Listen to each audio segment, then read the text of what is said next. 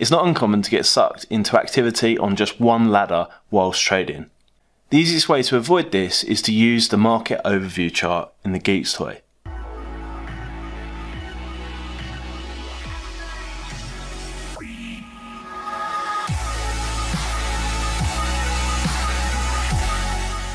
This is going to be a short and sharp clip to introduce you to what the market overview chart is, how to set up your market overview chart, and when I find the market overview of most use, and you can too. So as the name suggests, the market overview is a chart that shows you the bigger picture of an entire betting market's odds reflected against each other all within one place, as seen on the left hand side of this screen. You'll see that the market isn't that active right now because this is actually a greyhounds race later in the evening. Horse racing is finished for the evening, and so I've recorded it here. Now, how do you set up your market overview chart? It's really easy to change the settings on the market overview, but before we do, I want to show you where you can find it. So if you right click on the market navigator, up the top there, show hide, and then market overview, and then market overview is the fourth one down. So we can select that there and the market overview will pop up on the screen like this. From there you just need to change the actual settings for the overview chart. Now if you right click on the overview, you've got a market overview settings specific menu. So at the top you've got the legend, which is obviously the little bit of information at the bottom here. It shows you the location of where that will be. Top, bottom, left, down there, how you want the runners to be sorted within this market overview, whether you want to sort them in ascending or descending in terms of size of odds, font, background colour, and a few bits and bobs like that. Very easy. The chart range itself, I'm going to suggest that you put over 3 minutes because typically information changes quite quickly in the moment. As you can see, it's starting to form on the bottom of the market overview here now, and to have it much longer is not really of real use, but to have it much shorter, it actually blinkers your overall view. So below that, we've got the sample rate. Again, you may want to set this to 0.1. It just means that it's going to update a little bit quicker. To be honest, there's no real advantage in having it between sort of 0.3 and 0.1 as far as I'm concerned. So we'll change that back to 0.25 where I normally have it.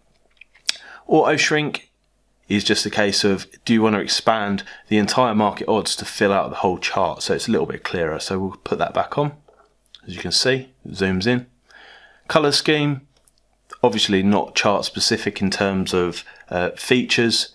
We've got the backgrounds, horizontal grid, labels, line thickness. These are all just aesthetics as far as the market overview chart goes. So that's how you set up your market overview chart. I would suggest that you keep it at around about 3 minutes or thereabouts, and the sample rate relatively low at about 0.25. So when do I most use the market overview chart? Funny enough, as the screen's expressing the odds on the screen now, you can see where the market overview would be most useful. Prior to the start of, back to the start of this video, there wasn't so much information and so you couldn't really tell a lot. But in this instance, you can actually see the different lines being plotted against each other. But it's important to bear them in mind with relation to each other. So you can see here quite clearly, washed ashore, the blue line has come in and it's taken a little bit of back money. So if we move that into the second column, you can see there with the market overview, the market traded volume bars, you can see that there's a little bit more money for this. Obviously it's a dog's race and there's very little money matched overall. So there's not a huge amount of data on offer for us to use there.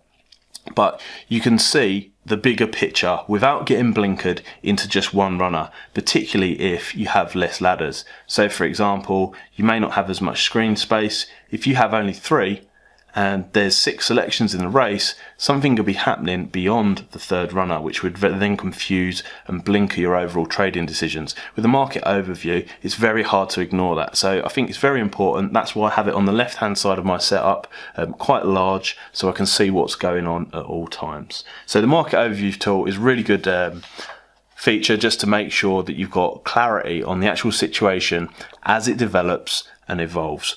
I certainly would say that, you know, if you don't have it up, you are at a disadvantage.